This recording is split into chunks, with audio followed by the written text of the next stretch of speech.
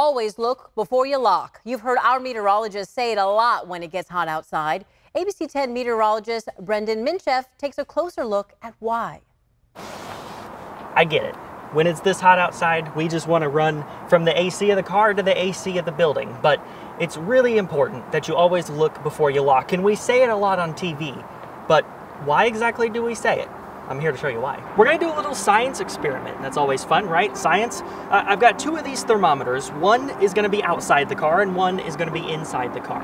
Outside right now, it's about 115 degrees or so. Inside the car, it's gonna be a lot hotter in just 10 minutes.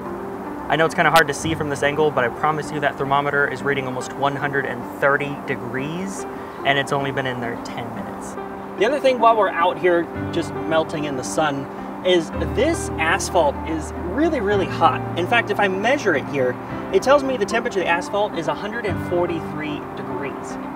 That is way too hot to walk on. My feet in these shoes are even pretty hot. And in fact, if I touch the back of my hand to the asphalt, I can't go more than about a second. It's really hot. Now imagine your dog's paws on this. You don't want to walk your pets on asphalt, on concrete, on anything like that.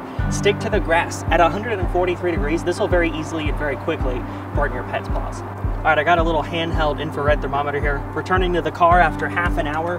Temperature of some of these seats, over 140 degrees. Now imagine being stuck in the car for half an hour. Way too hot. And that's why it's important to always look before you lock.